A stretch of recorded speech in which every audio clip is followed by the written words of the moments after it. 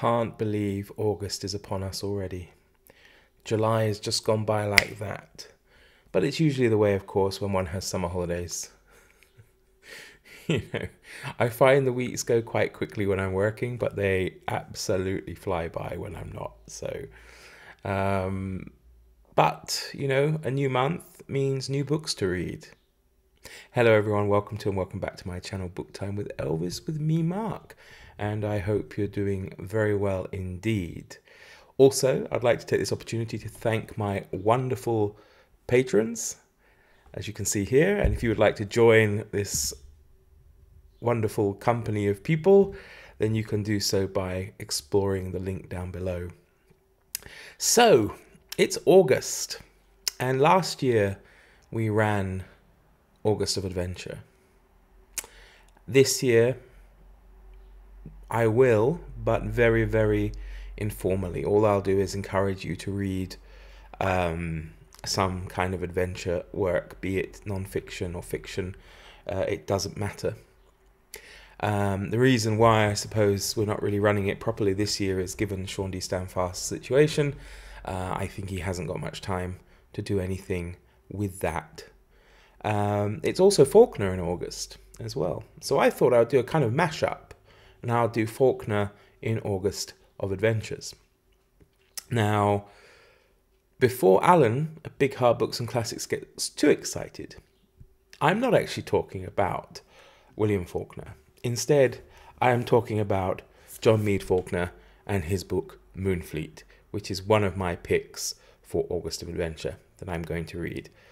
Now, I have rather a small offering this year, or this month, I should say, in terms of books, because normally I come in with piles and piles and I barely manage to read, you know, 3-5 of them maybe. And so I've only gone for 5 definites. Now, there may be more books that pop in and out during the course of the month, but these 5 are absolutely, beyond a shadow of a doubt, going to be read in the month of August. And this, as I say, is kind of the main one, because I like the play on Faulkner, or Falkner. Probably you know it, it's quite famous. If you don't, I'll just give you a quick thing off the back. Orphan John Trenchard grows up in the village of Moonfleet, entranced by the local legend of the ghostly Blackbeard, who rises each winter night to search for his lost diamond. While conducting his own hunt for the treasure, John stumbles upon the true secret of the village: smuggling. Taken under the wing of the gruff innkeeper and chief smuggler Elzevir Black, John begins a new adventure, which will see him in a hair-raising chase along a precarious cliff path and deciphering a hidden code in an ancient castle. Moonfleet is a thrilling story of revenge and betrayal, of loyalty and great sacrifice, and above all, a story about friendship. So that sounds awesome. I have come across it before. I want to say I read it years ago as a kid, but I remember it being smaller. Maybe I just read one of those children's versions. Now, the adventure continues because the Patreon book club pick was picked actually before I got on Patreon, when I still had the other account. My one and only subscriber there, Grace, she came up with a suggestion, so I've carried it through to Patreon this month, and then next month I'll throw it open again to all the other members to decide next month's read. But it's The Black Corsair by Emilio Salgari, which is an 1898 adventure novel about pirates. So that sounds pretty cool too. I don't have a physical copy of that. I'll be reading it on ebook, and you know, you can read it too. It's in the public domain, so why not? Another book I don't have a copy of is some non-fiction, which is The Wager by David Gran. I think that will also be a good adventure read.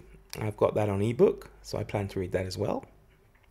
And sticking with the non-fiction, this time not really an adventure, although I suppose there's adventure in it, but it is more for Historathon, which is a wonderful year-long event run by Vin from Revenant Reads and a plethora of other amazing hosts.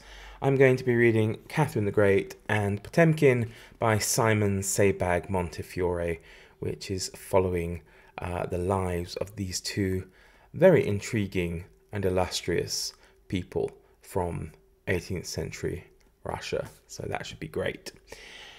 And the last book, which is very much in the realm of August Adventures and sticking with my year-long challenge of reading one French classic work a month. This month I'm going to be reading The Tree. I've got Czech on my mind there, because 3 in Czech is tree. The Three Musketeers by Alexandre Dumas. And probably I don't need to tell you about that because everybody knows what that's about. But believe it or not, it's actually the first time of me reading the full version. I would have read, of course, abridged or children's versions and seen God knows how many film versions of it. But it's the first time I'm going to be reading the complete novel. So I'm really looking forward to that. So there we have it. Those are my definites for August. Now, I may make videos now and again if other things pop in and out. Because, for example, the Women's World Cup readathon is going on, and I don't know what I'm going to read because I don't know what my team's going to do. My team's Japan, and up to the point of making this video, they've won everything, so I haven't had to read anything extra. But unless they go on and win the whole thing, I would at some point have to add something in during the course of August, you know, to fit in with the competition by, you know, having to read something from a country that beats Japan. If that happens, of course, they could go on and win it, and that would be wonderful. But I have to be realistic and think that might not happen. So there we go. Please let me know in the comments below what you're reading. I look forward ever so much to seeing that.